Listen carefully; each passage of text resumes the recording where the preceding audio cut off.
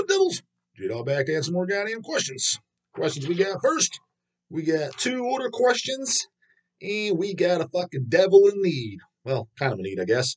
So this first comment, it's not really a question. I guess it's kind of a question. There's a little bit of a paragraph, but I thought it'd be a good one to rate off. Kind of a totally different subject.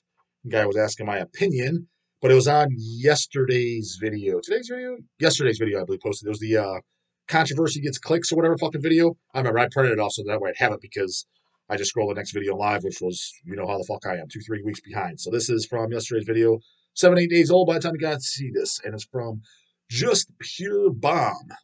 Hey, J-Dog, first time commenting. Fuck yeah. Well, I like to hear it. Grab my comment more often, goddammit. What the fuck you being shy for? Helps the old dog out, so I'm told. Even though I don't get... In case you guys haven't noticed, too, I haven't even been... The last several videos, I haven't even been monetizing them. I'm like, fuck this shit. I ain't even getting paid for this goddamn crap. My bank account keeps getting fucking denied. So why junk up my video with these stupid-ass fucking ads if I'm not even getting paid? Literally, I haven't received one goddamn penny for this stupid-ass fucking thing. So, helps you guys out, I guess. You don't have to sit through that bullshit. So... anyway, first time commenting. I just got tickets for me and my friend for Maryland Death Fest, and my brother was really pissed off. What say does he get? Pissed off at me for getting those tickets and told me to sell them. Obviously, I told him to fuck off because it's my life. He definitely thinks it's because I'm a small dude, which I am. I'm 5'6", 120 pounds. What the fuck's that have to do with going to a show though, brah? And I'm only 16, but I'll be 18 by Maryland Death Fest. Old dog was going to shows at 13. No problems, bro town. I'm starting to go to concerts now since I'm driving. I'm seeing Morbid Angel, and after that, it's Possessed.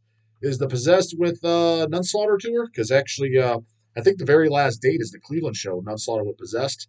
I will definitely be there regardless. I think it's at the place called the Grog Shop, which is not my favorite venue to attend. Not because actually the venue's actually pretty good.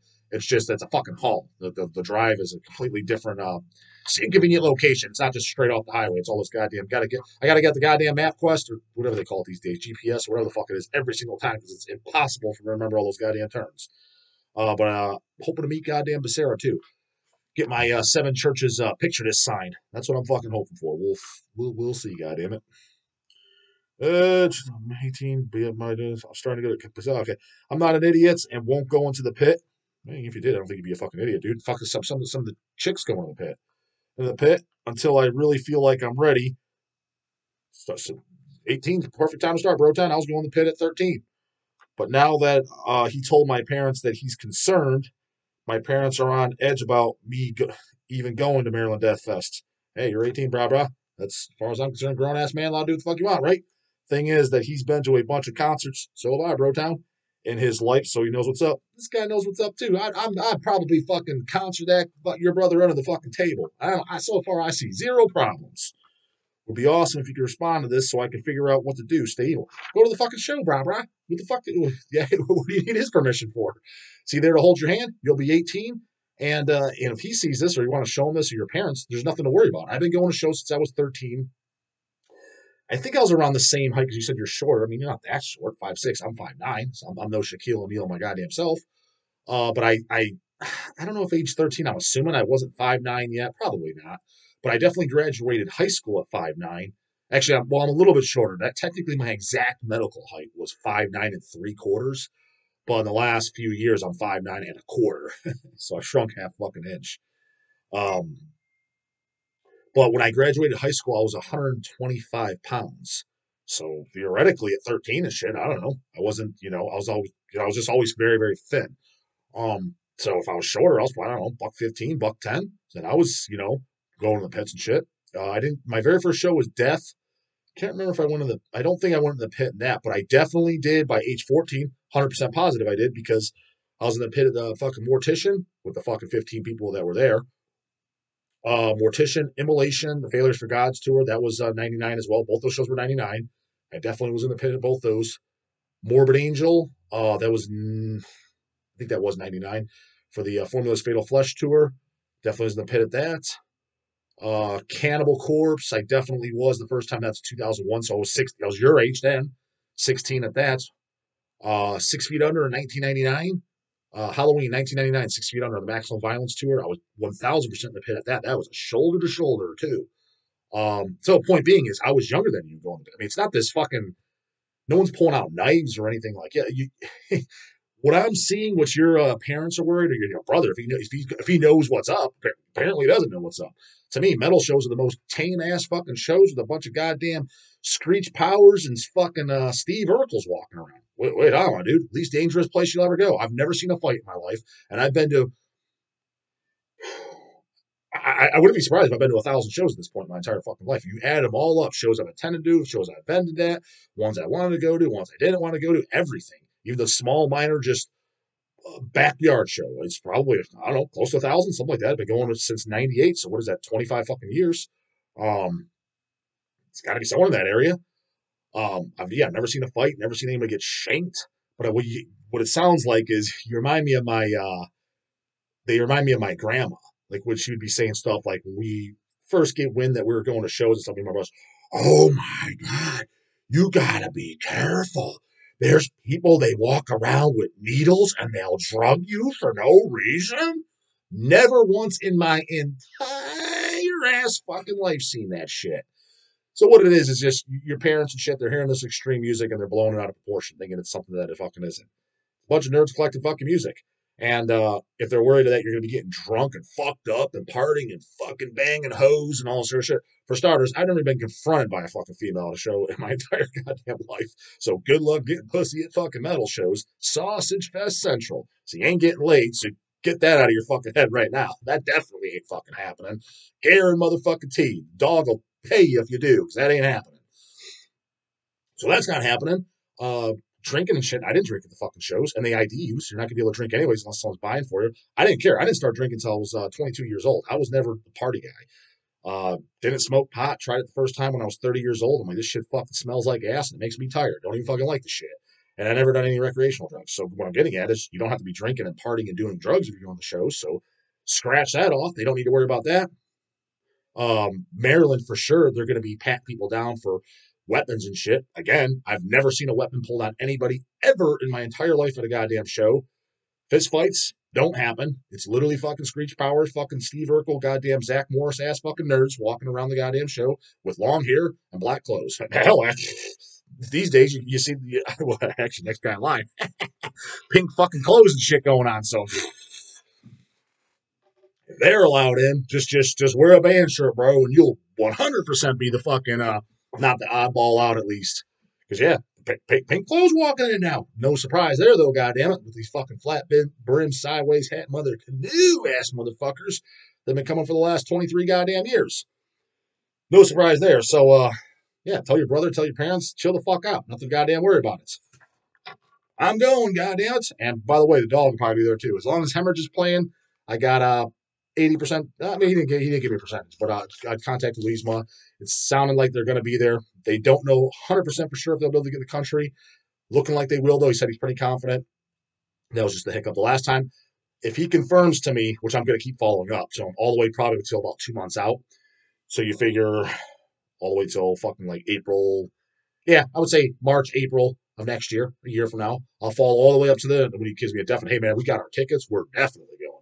If he says that, and I got at least 2 months' notice, then I'll definitely go at least one of the days. I don't know if I'll go all 3 days, maybe, depending on the lineup.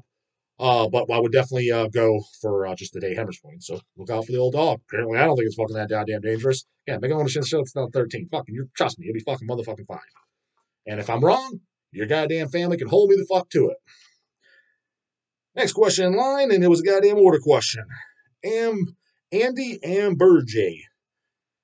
Hey, J-Dog, been watching your channel for about a month and a half now, brah. You got fucking 14 months of catching up, brah. Make sure to watch that back catalog. There's some bangers in there. I got into punk 2019, so basically yesterday, and just recently got into death metal back in September 22. So last night, listening to Death, Carcass, and Cannibal. Starting off with the sick shit, brah. Anyways, question. Do you think the new 6 Feet Under will be better than their previous release in 2020? Or you think it's time for Chris Barnes to hang up the dreads and Gage's laugh out loud? You got a lot of watching to do, Brown, because, yeah, I'm not familiar with anything by 6 Feet Under since 1999. That was the last one I'm familiar with. Maximum Violence, which is the last one I liked.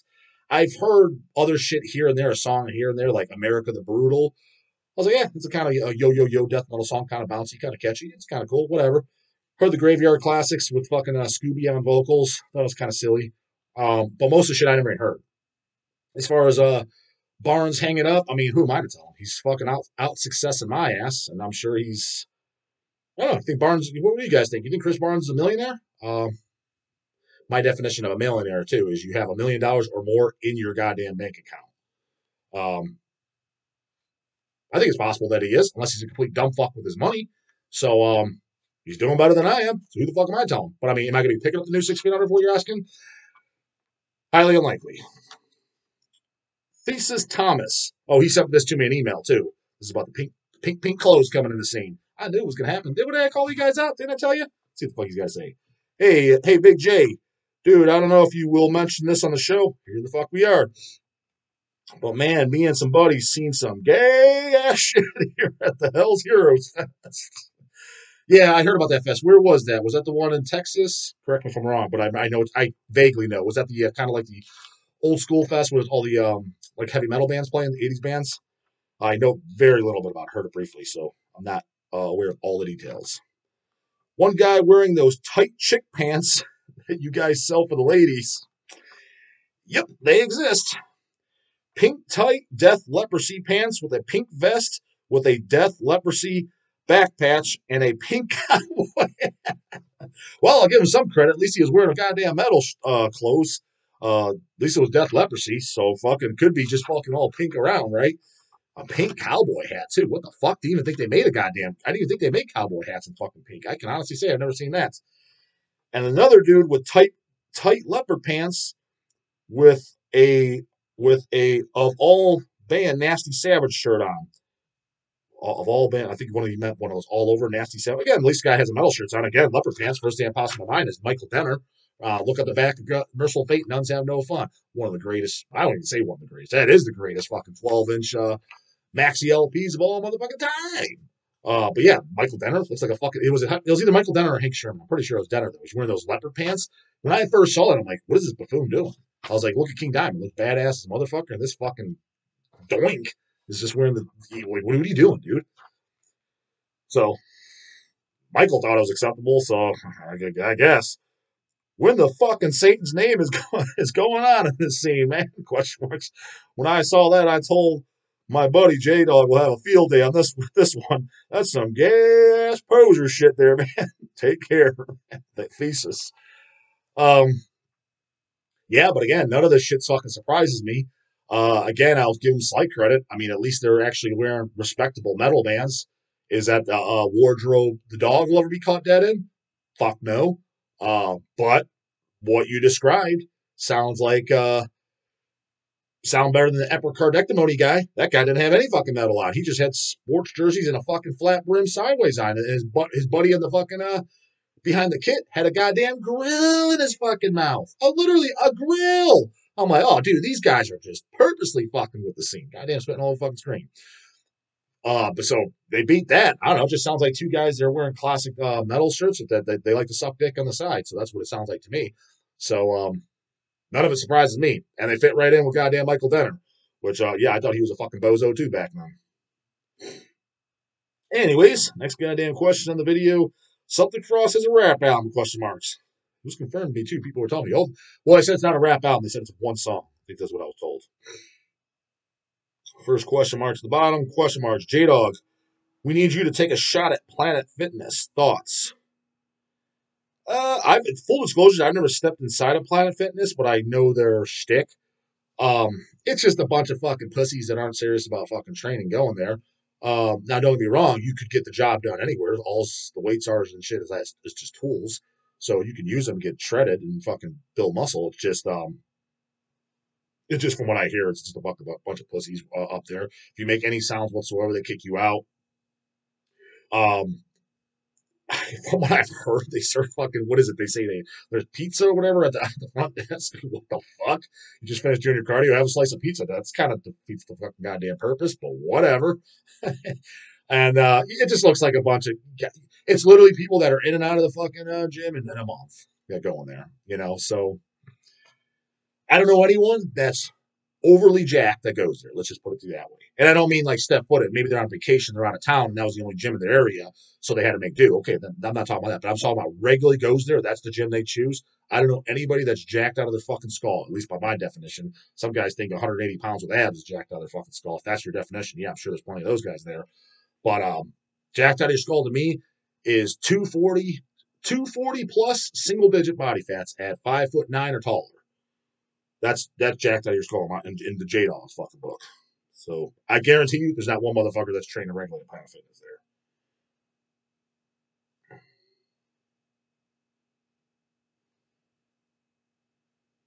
there. Ricky Jones, J Dog, we know how you feel about hats and metal. However, what about guys in bands wearing shorts? It's funny, who said that to me too? Like, oh, J Dog's got shorts on, surprise. I think he was in person. I'm like, well, I'm supposed to be hot? I was like, yeah, I wouldn't wear them on stage. Like, just imagine how fucking silly that is. Like, when you see, like, imagine a band like Midnight up there in shorts. You just look fucking stupid. Imagine King Diamond in shorts. I wouldn't do that. No, I would put a pair of drawers on, brah. So no, I wouldn't wear them on. The only acceptable, unless you got a shtick, is Gezal from Sabat. Looks cool as fuck. He's in his undies and fucking bullet belts and shit. But that's totally different. I mean, that was their whole image, right? So yeah, shorts totally fucking fine. I wear them my goddamn self. But if I was in a band, I would again. I don't even think there's anything wrong with hats. When I had long hair, I fucking wore a hat. Fuck. As the dog gets balder and balder and balder, he might even bust out the goddamn hat. Might have to pull the fucking Hulkamania, goddamn it. Hulk Hogan's always in a goddamn bandana. Maybe I won't get to where it's that fucking stupid. I'm like, dude, just shave it completely. That looks like dog shit and a half. But maybe just out and about when you don't want to fuck with the goddamn the dude that's left, just throw a goddamn nunslaughter hat on something called a goddamn day. There's a very good chance I will do that. I never said there's anything wrong with a hat. Just fucking put some curve in that goddamn brim and don't be wearing it on stage. That's all I've ever fucking said. So I think people take shit I say a little bit out of context. Just like I never said, you have to be wearing a metal shirt 24/7. I have some shirts that aren't metal. Yes, majority of the time I do wear metal shirts, like literally probably 98% of the time. But I have a few other shirts. I'm just saying, if I was in a band and getting on stage, I wouldn't wear non-metal shit. That's all I'm saying. Just fit the fucking part. Like put on a goddamn show. For example, like I guarantee you, the first guy, who was it? Just Pure Bomb. His parents and shit. What they have in mind, they just show them some of these videos of some of these idiots, man. Just I mean, show them the epicardectomy shit. This is what you get. Oh, wasn't expecting that at all. Expecting the Rocky Mountains to be a little rockier than this. Yeah, exactly. I was expecting this to be a little more metal looking than this. I was expecting some black clothes, upside down crosses, burning pentagrams, something of that nature. That's what they're thinking. They're not thinking some fucking canoe ass looking motherfucker and some baggy ass clothes with a sideways flat brim hat. You start showing them that, they're like, oh, that's cousin Johnny. Yeah, he redresses like that. Oh yeah, you can go Pure Bomb. Show them that. You know what I mean? So that's all I'm saying. Like what the average person would think, death metal show. Oh, it's probably going to look death metal. You would think. Not with all these guys know, and shorts don't look death metal. Goddamn it! Put on a pair of drawers. Off the stage, they're totally fine though. Yeah, I don't like sweat my nuts off. Who the fuck likes to do that?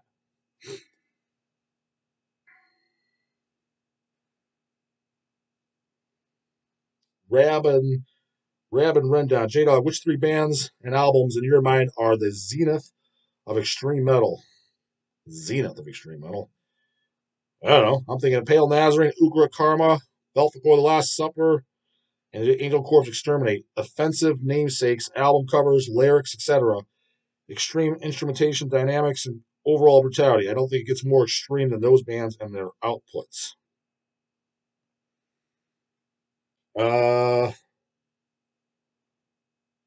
I don't know. Maybe Profanatica. Probably. I think Profanatica is probably more extreme, and that's similar criteria than like Belphegor. Like just to use that one over that. I think it's probably more extreme than Angel Corpse too. Although I like Angel Corpse more than I do like Profanatica. But mm, yeah, the first Impale, especially the first Impale Nazarene. Yeah, the second one too, because you mentioned the second one. Yeah, those are pretty extreme. Well, the first band's come on mind, for at least for the stuff that you kind of mentioned, the criteria you gave is kind of Profanatica. I'm sure there's somebody else in there too, though.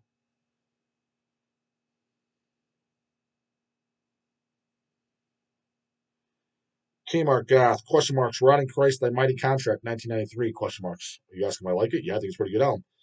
I've heard you mention it before once in a video a while back and don't think you shared too much about it. But what do you think of the album? I think it's one of the best debuts from any band ever, and that the riffs are just as good as DBK. Yeah, the early Rotting Christ stuff is good. I don't know it, and I heard it much, much later. When I first saw Rotting Christ in 1999, they were really doing a lot of like keyboardy type stuff by then. And then I saw them again in the early 2000s, same thing. When I finally heard something that was very, very keyboardy, I didn't hear like Thy Mighty Contract and still stuff and Non Servium and there's the promo demo. Was it like 91, 92?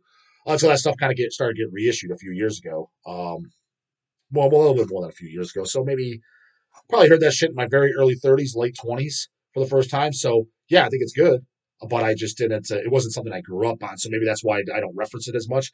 Most of the stuff that I bring up when I bring up the immolations and shit like that, it's because those I literally grew up in those fucking bands. So they're a little easier for me to reference because I know it. You know what I mean? Like I couldn't That Mighty Contract. I couldn't air guitars, but every time I put it on, I'm like, oh, yeah, it's a good, enjoyable metal record.